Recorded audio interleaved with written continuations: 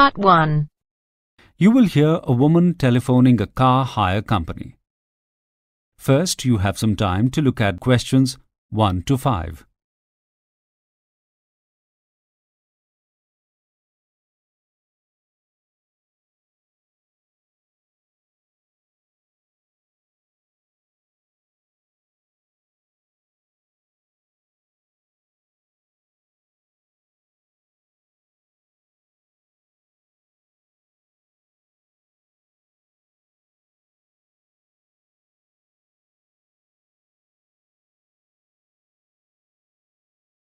Good afternoon, Baseline Car Hire. How can I be of assistance today? I've rented a car from your company in Edinburgh, and I would like to bring it back to you at your branch in York instead of Edinburgh. Can I have your name, please? Yes, it's Lauren Brady, B-R-A-D-Y. Thank you. I just need to get some more details from you, and I'll bring you up on the computer screen. Okay. What is your date of birth? Why do you need that? I just need some data to confirm I have the correct booking. Oh, fine. It's the 5th of the 11th, 1987. The 5th of November, did you say? Yes. Okay, you have a 4-door diesel sedan that you picked up from the Edinburgh office on March 16th. Is that correct? Yes, I hired it for 7 days. Today is March 20th, so I have had it for 4 days. Okay, yes, I can see that you have hired it for 7 days and you have arranged to return it to the Edinburgh office on March 23rd. You want to change the drop-off location, did you say? Yes, I'm not returning to Edinburgh now, and I need to make a flight out of the country from London tomorrow, so I'm going to catch the train to London today. So, are you in York now? Are you catching the train from the station there? Yes, I'm catching the train this afternoon. I don't want to drive the car down to London, as there are problems in the centre of London, and I don't particularly like driving in London traffic anyway. What problems? My hotel is in the centre of London, and I would have to pay the congestion charges. It's only £11.50, but there is the bother of paying it online, and I just want to avoid all that. I understand. So what would you like to do with the car today? I'd like to leave it here and cancel the rest of my hiring days. I can arrange that for you. Before you listen to the rest of the conversation, you have some time to look at questions 6 to 10.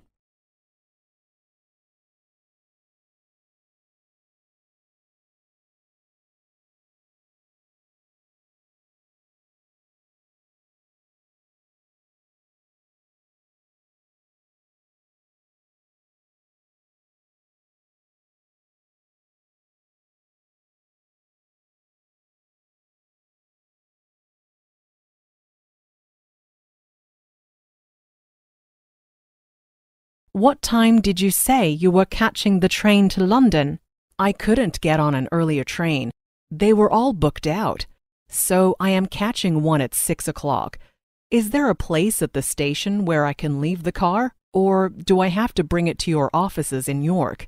No, not at all. You can leave it at the station in York. There is a drop-off point for all the car hire companies in the station car park. It should be manned at that time. What if there is no one there to take my car?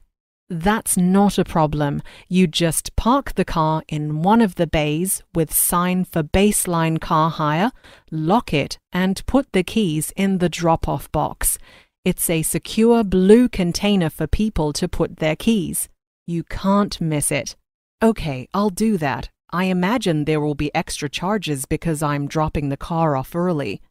Yes, I'm afraid there are. Firstly, there is a £45 charge for not taking the car back to where you hired it from. This is called the change in drop-off point fee. We only charge you for 1 extra day if you return the car early. You have had the car for 4 days and you have booked it for 7, So you will be charged a total of 5 days. That is £50 per day, including insurance. So for 5 days plus the £45 charge, that will be a total of £295. I see here that you are paying by credit card. That's correct.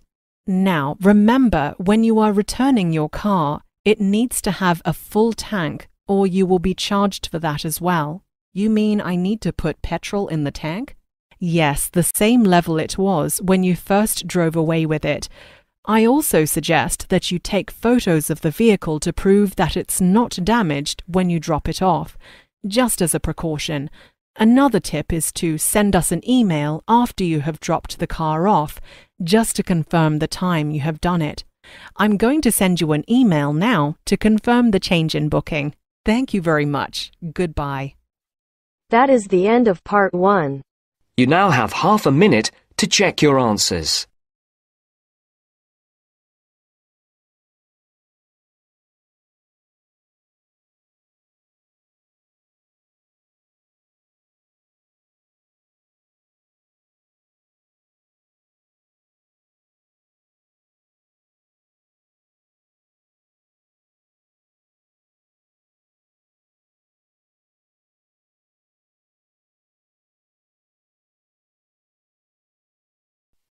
Now turns to part 2. Part 2. You will hear a man talking about a new uniform for flight attendants. First, you have some time to look at questions 11 to 15.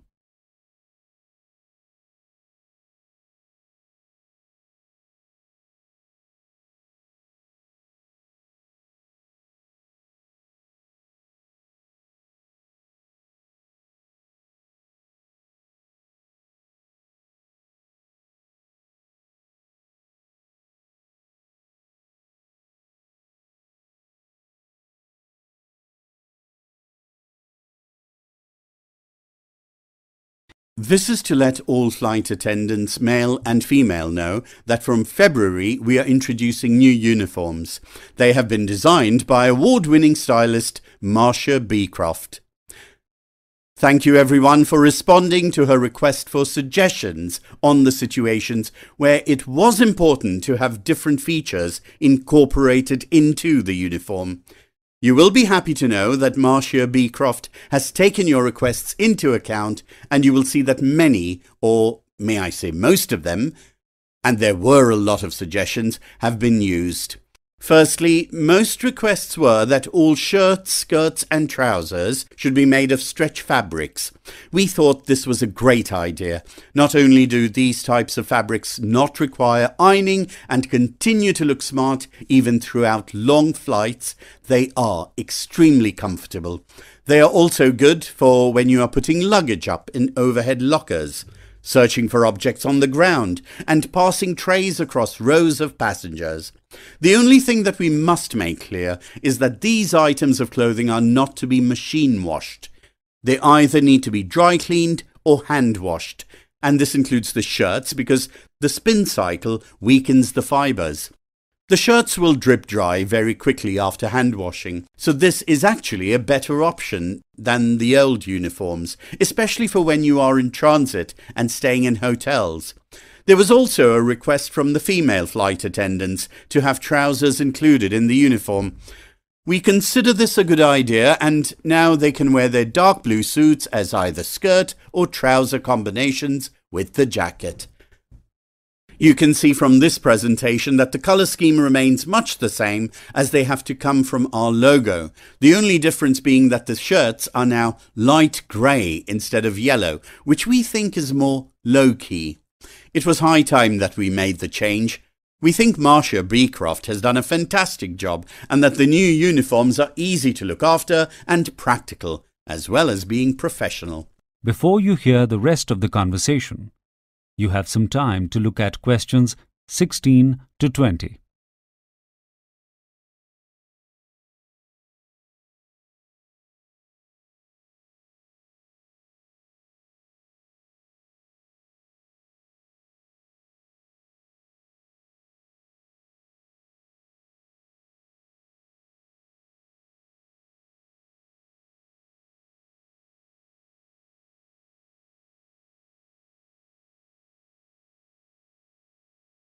The changeover day for the new uniform is February the 1st.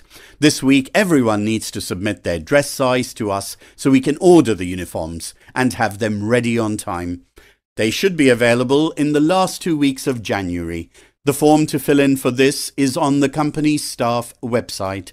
Anyone who, as a result of not handing in their size requirements on time, does not have a uniform on February the 1st will be officially grounded and not fly until they have the correct uniform. You will be given 3 shirts, 2 jackets and 3 pairs of trousers or skirts, depending on what you have requested.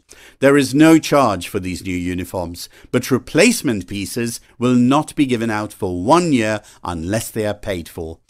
No part of the old uniform can be worn from February the 1st. We have a recycling project for the old uniforms and there will be a bin positioned in the staff lounge at Heathrow Airport for you to put them in. Please put all your old uniforms in this bin during the first 2 weeks of February. I don't need to add that you need to wash them before they are put into the bin.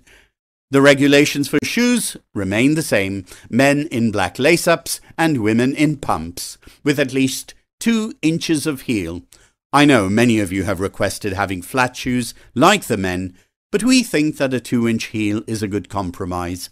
Hair and makeup regulations remain the same, and the company lipstick is the only colour that can be worn. If you decide to wear a skirt, the rule remains at 15 denier flesh-coloured stockings. Hair must be up and off the face at all times, and, as with the past uniform, there are no hats. Men are still not allowed to have facial hair, and their hair must be cut short and also off the face like the women. If you would like to see the new uniforms up close before they are given out, there will be 3 shop dummies dressed in the new outfits in the staff lounge at Heathrow from next week. That is the end of part 2. You now have half a minute to check your answers.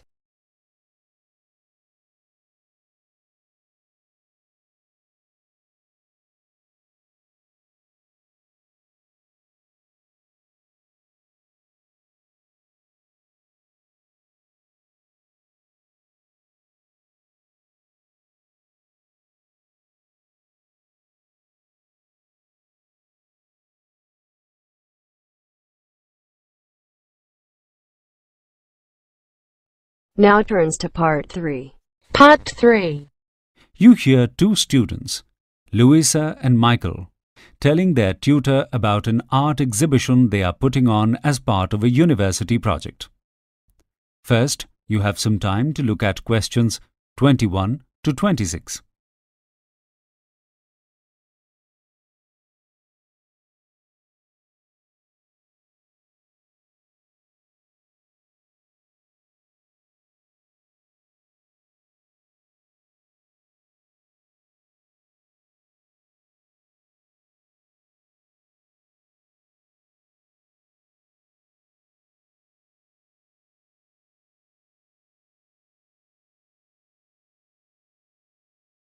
So, Louisa and Michael, how are your plans for the University Art Show going? This project makes up 80% of your mark for the event planning course, so I hope everything is running smoothly. Have you had any problems, Louisa? Nothing we can't handle, but yes, even an event as simple as this one has had its problems. We had anticipated we might have some hiccups, particularly with the artists, and despite this, the show is going to open tomorrow. Just to give you a quick summary of what the art show is, we are having a 1-week exhibition of works from university students who are artists. There are 30 paintings in the exhibition, and this evening they are going to be hung on the walls of the Anderson Room in the university's exhibition building. The show opens tomorrow night at 6 p.m. Thank you, Michael. How did you both decide who was going to do what in the organization of the exhibition? I'm in control of selection and logistics for movement of the artwork, and Michael has organized the event itself.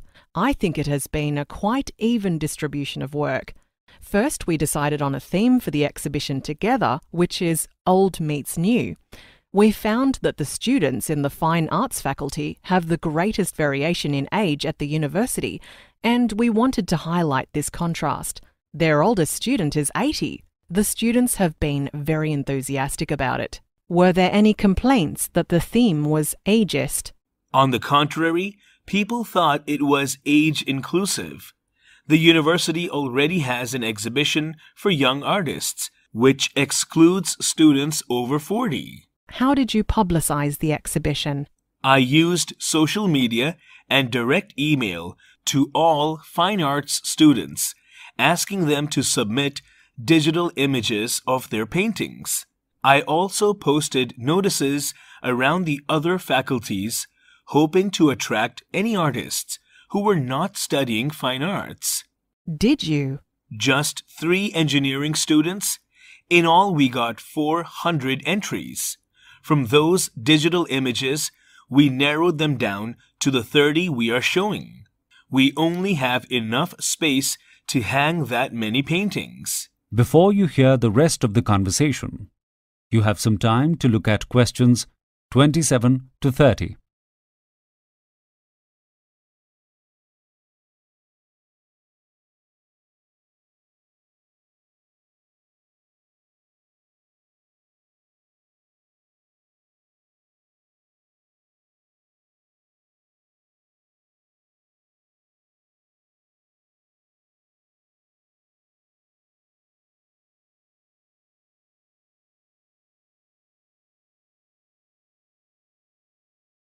How was the selection process made? We decided not to use any of the academic staff as judges to ensure impartiality, but asked 3 independent people to judge: a prominent art dealer and 2 established practicing artists. All 3 of them are graduates from this university. They made the exhibition selection from the digital images 2 weeks ago. They are coming in to the university this afternoon to decide on the winners. They particularly asked to be able to see the actual paintings before making a decision, so we still don't know who the winners are.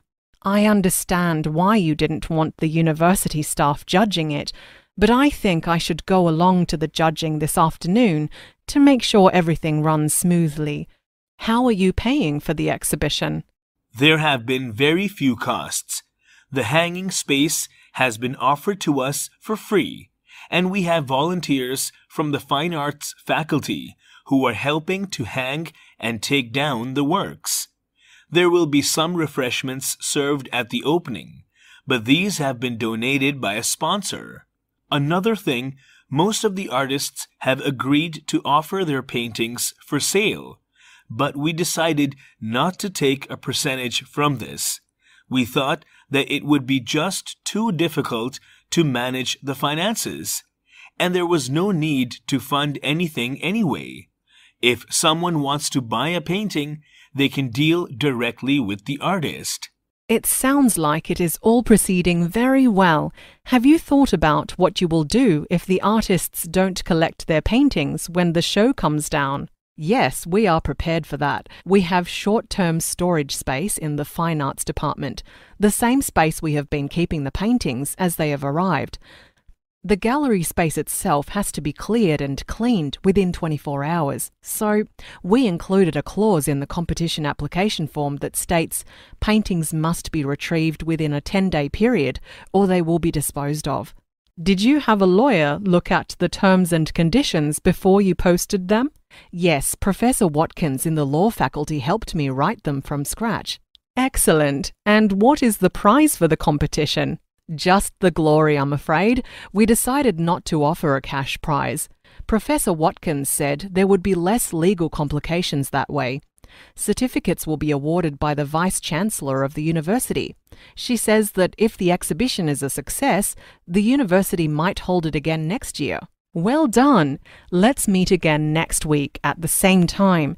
But I'll be coming to the opening, of course.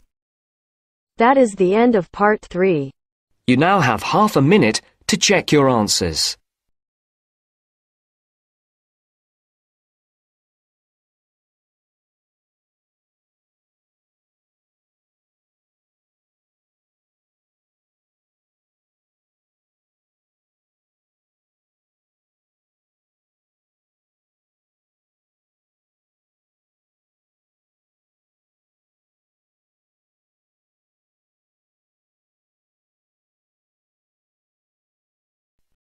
Now turns to Part 4. Part 4. You will hear a part of a lecture about sharks.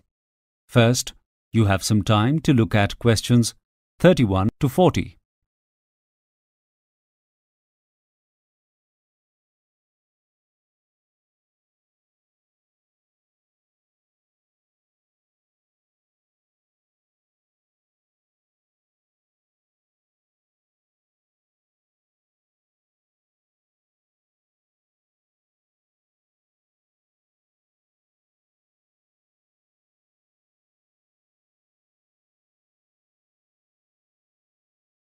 About 500 species of sharks exist today. Many of them look like the dorsal-finned, sharp-toothed predator that incites fear in most people's imaginations. But there are other species that resemble this idea less, with flatter, longer or rounder body shapes that adapt them to the multitude of undersea environments. Evidence of fossils show that at one time there were more than 3,000 different shark-like species that have their beginnings about 450 million years ago, when there were few creatures in the sea and even fewer on land.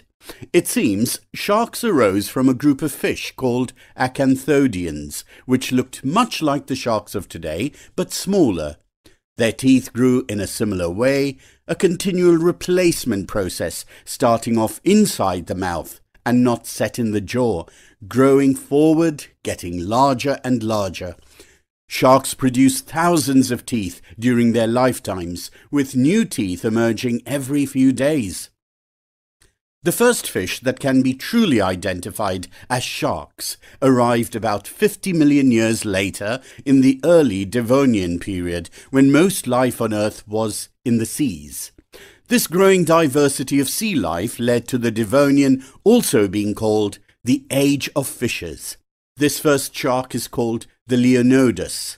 Though little is known about it due to only its teeth being found, it was more than likely eel-shaped and about 40 centimeters long, and probably a member of a family of freshwater sharks. The study of shark evolution is almost completely based on the study of tooth fossils. From the teeth we can ascertain where they lived, what they ate, and what other shark species they were related to, even today. Flatter teeth suggest a diet of crushing mollusks and crustaceans, while fine pointy teeth are easier for catching fish. Sharks that eat large animals like seals have multiple rows of triangular serrated teeth.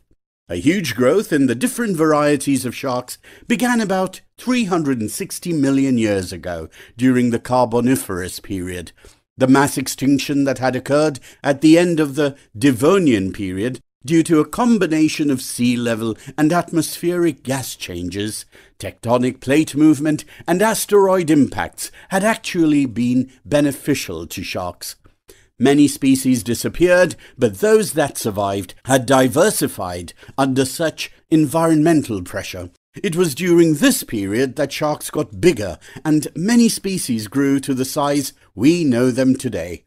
During the Jurassic period, which started 200 million years ago, sharks with flexible jaws emerged. These jaws meant they were able to attack much larger fish, and their position as the great ocean predator became established.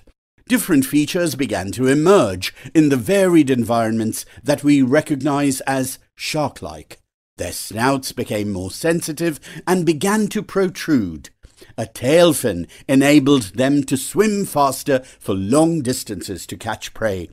The sharks that were thriving at this time continued well into the Cretaceous period, which ended 65 million years ago, when dinosaurs and many other animals were wiped out by an asteroid hitting the Earth. Sharks lived on by continuing to diversify. It was after this great extinction period that the largest number of new species appeared. The new families of sharks that emerged and survived this period were those that continue to develop into most of the shark species that exist today. They had survived some of the most devastating geological changes this planet has seen, and the result was a group of highly adapted predators at the top of the food chain. For the next 50 million years there was little to stop them, but now they are under threat. Fishing, pollution, climate change and habitat destruction all point to their possible demise. Humans kill enormous numbers of sharks that they fish for their meat and fins. Many are on the list of endangered species, particularly the whale shark and the great white shark, which are mainly caught for their meat. Deep-sea sharks are also at risk, as they can't reproduce fast enough to make up for their losses from being fished. They are sought after for their liver oil, which contains substances used in the cosmetic industry. Many shark species are not protected, which allows for their unlimited slaughter. Populations are being reduced at an extreme rate, and estimates show that a quarter of sharks are now threatened with extinction. Urgent action needs to be taken to promote population recovery. If this does not happen, the future of sharks is very uncertain. What was once the great survivor of the sea, continuing to exist for millions of years despite great natural catastrophes that killed off so many other animals, is now facing its greatest challenge. That is the end of part 4. You now have half a minute to check your answers.